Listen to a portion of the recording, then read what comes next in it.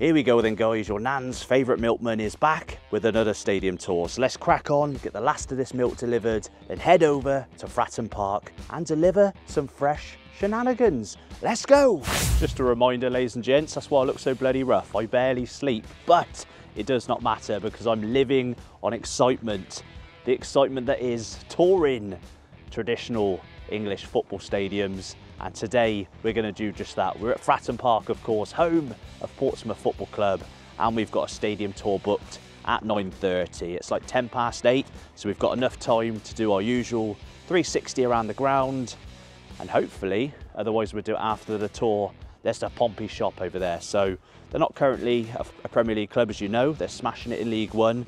When we visit all the Premier League grounds, we do have a rule that we have to buy something from the club shop, but we might still buy something. I'm looking forward to checking that out. Now, Portsmouth have always been here. They're one of the rare clubs that have been here since their inception. Now, this iconic ground was built and opened in 1899.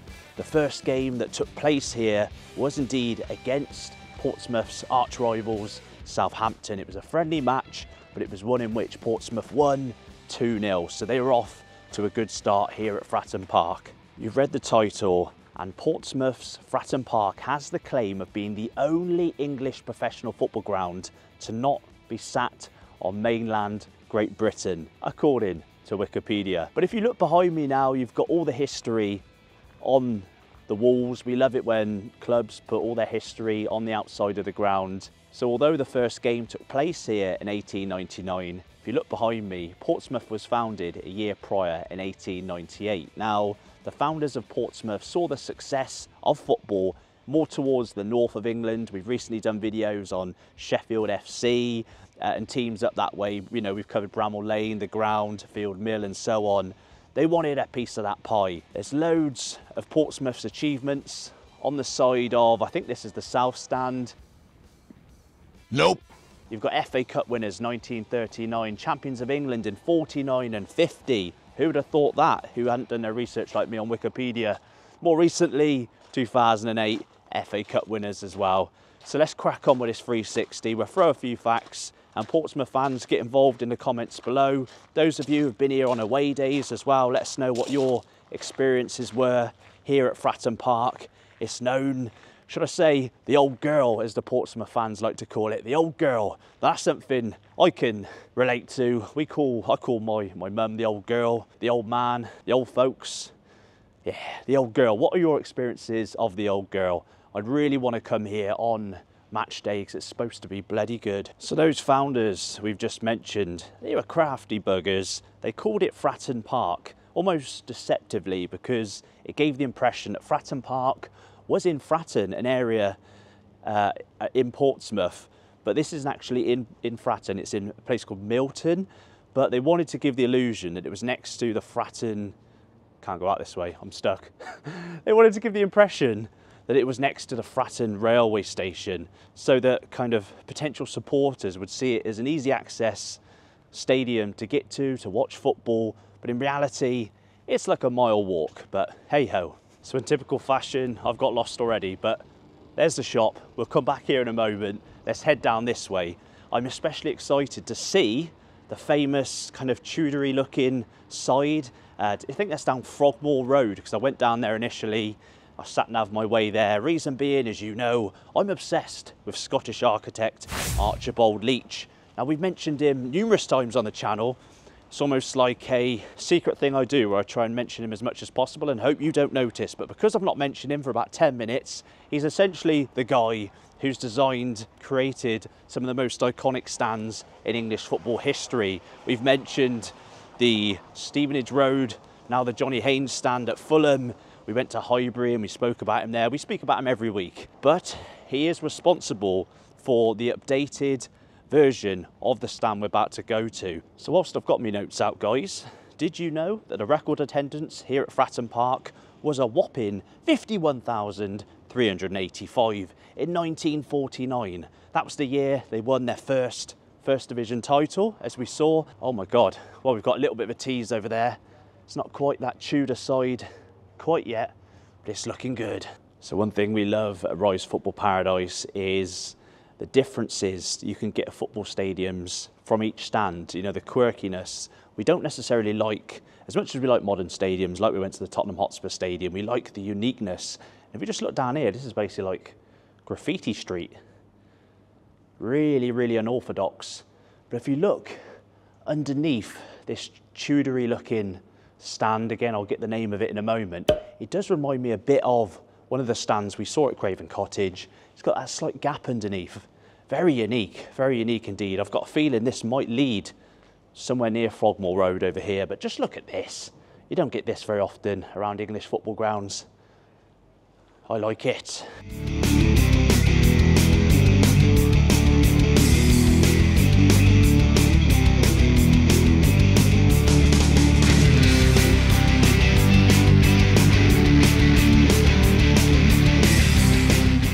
This isn't the entranceway I'm talking about, but just look at that. That is a thing of beauty.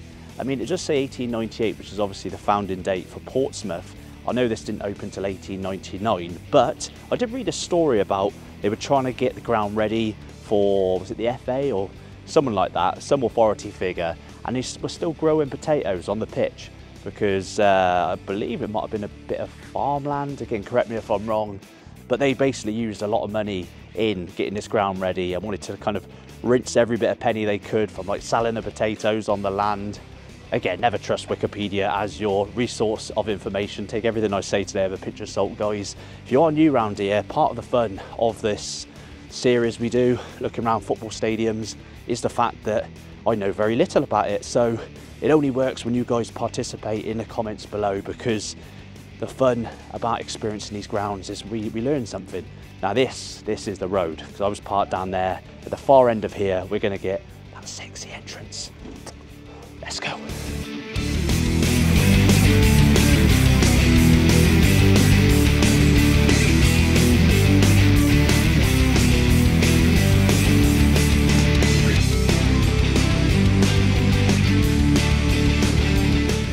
So I must have got my bearings all wrong at the start, because this is the South Stand.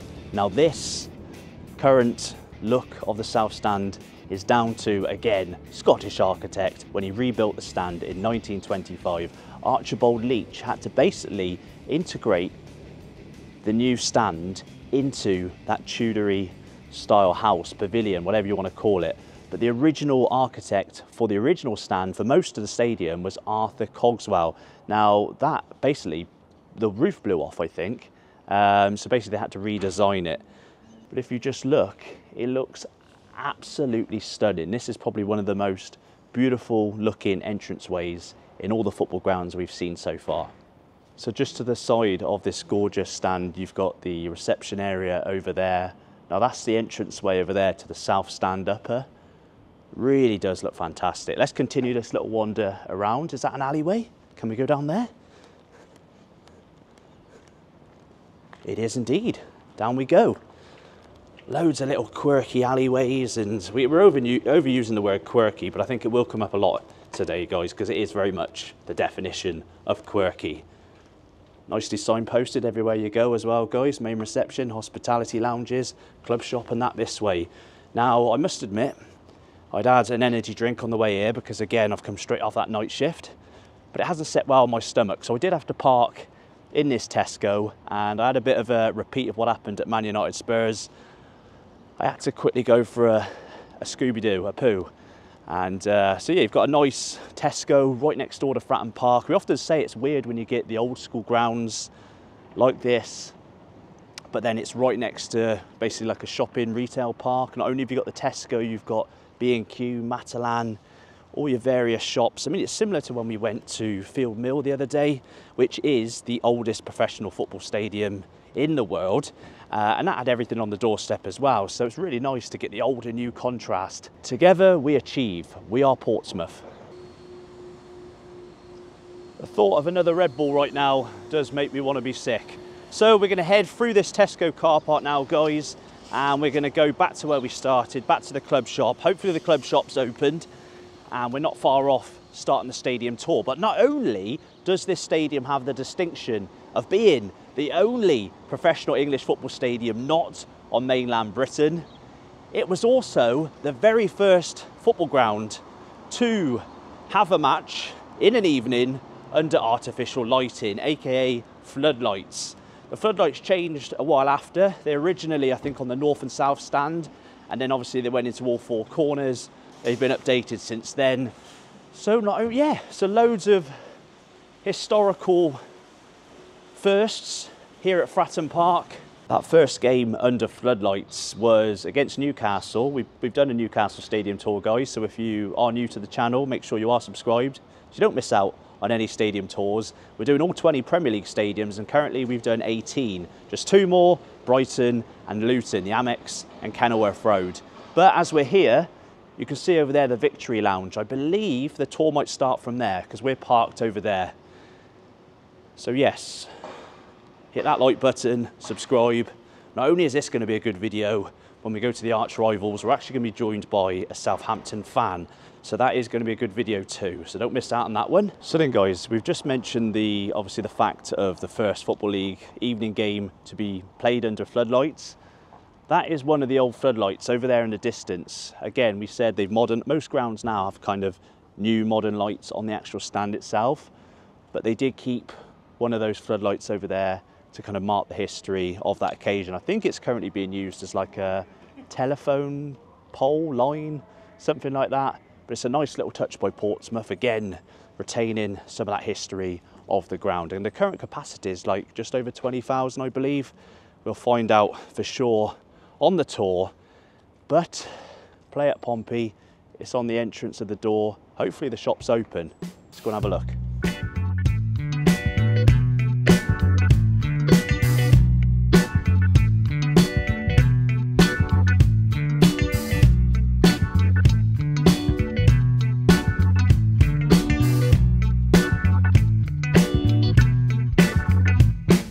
So the shop is closed at the moment, but that's not a bad thing because it's always nice to finish up these videos in the club shop. So we will go there, as we're parked just there as well, we'll go there straight after the tour. I can see in front of me a statue, so it's on the way to where we need to go. Let's go and check out who is the statue of.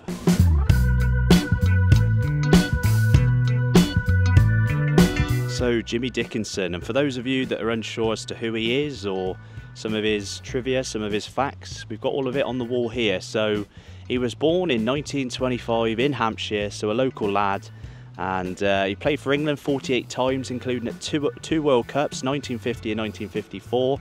Hell of achievement.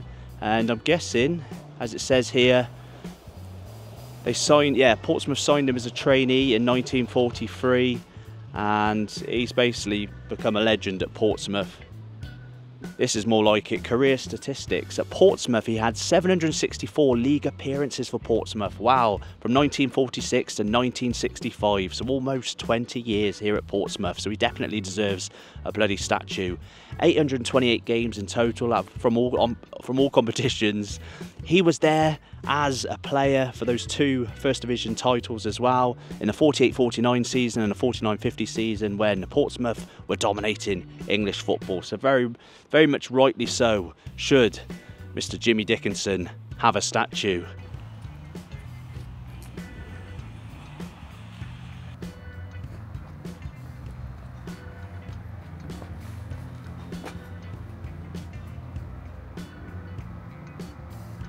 We made reference, guys, at the start of the video to the fact that Portsmouth seem to be on the way back up, but obviously they've gone through a tough time over the past 10 years. And as you can see here, Portsmouth Football Club, saved by the fans 2013. You've got some of the names of the fans that stuck by them and helped them out during those tough times. I was just about to say, guys, there's not that much of a tease on this corner. You know I love a corner of a football ground, but then just look through here. Bloody hell, that is a tease. Let's not get too excited, right?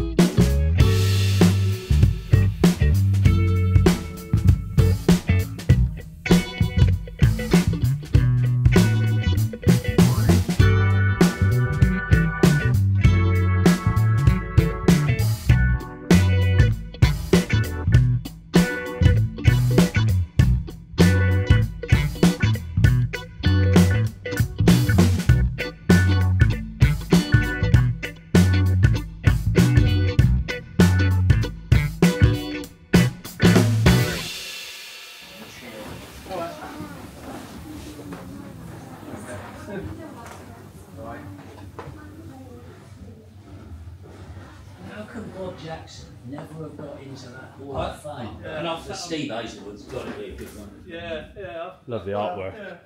Great, isn't it? Beautiful artwork, yeah. That's the original formation minute from 1898. What, the original?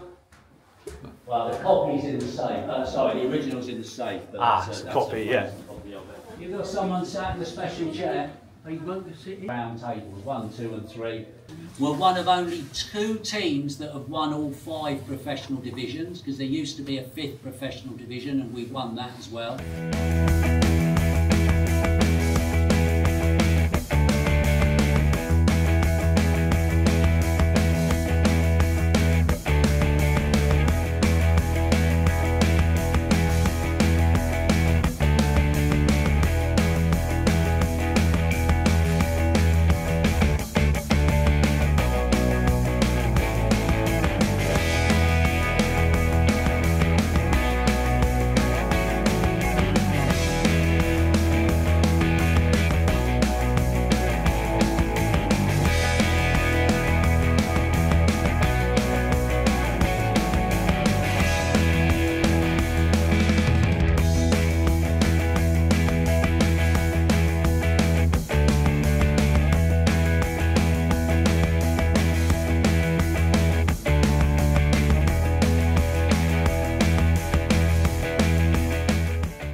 Which is the one without the roof until 2008? That one, yeah. Oh, Christ. Yeah. Was that because of like Premier League? Isn't it the only Premier League ground, like since rebranded as a Premier League, isn't it the only one without a roof? Is that what I read? It was, yeah. Did they go that way? Yeah.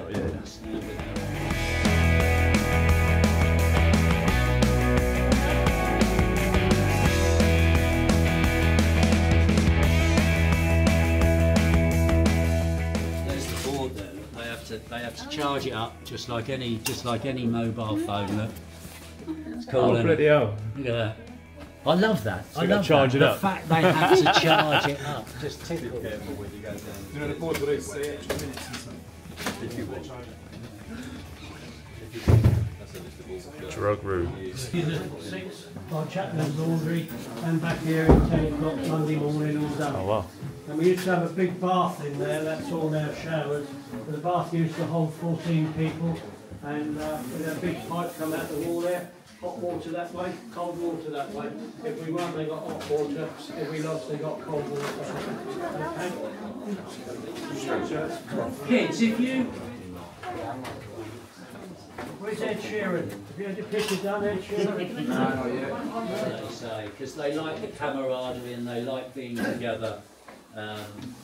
They're cool. And this was all done up in the summer, so it's looking a little nicer than it did, say, a year ago. That's my secret. Actually,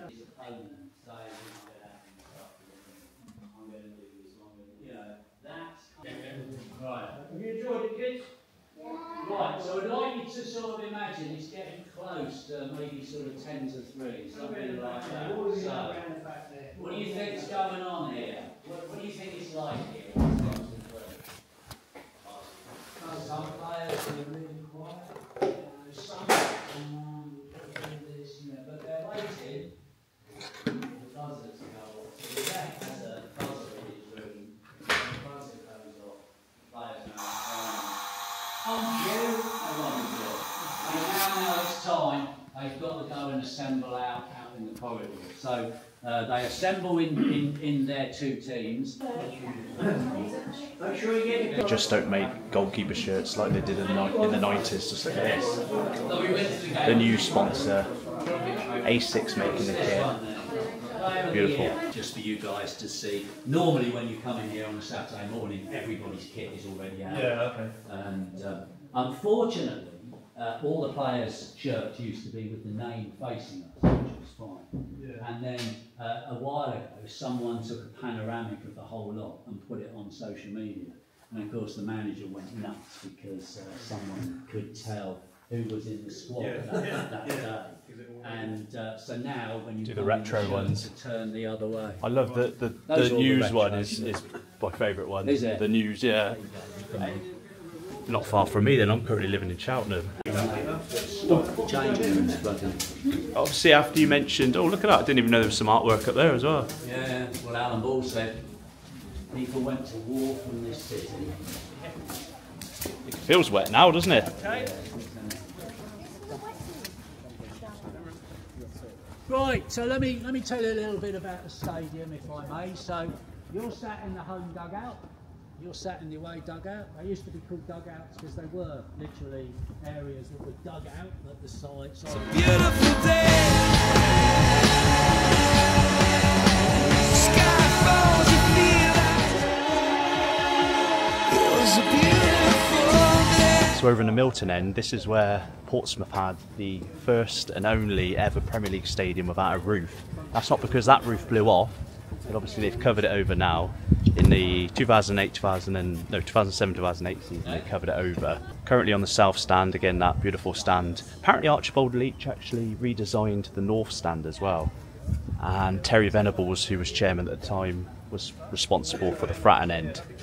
Really, really good quality pitch as well. Jimmy Dickinson, who we saw the statue outside, is obviously his face. He's actually in the seats as well, so that's a nice touch. So that's the stadium tour, guys. We're going to head over now to the club shop. But it has indeed been unique, unorthodox, different than any other ground we've been to so far.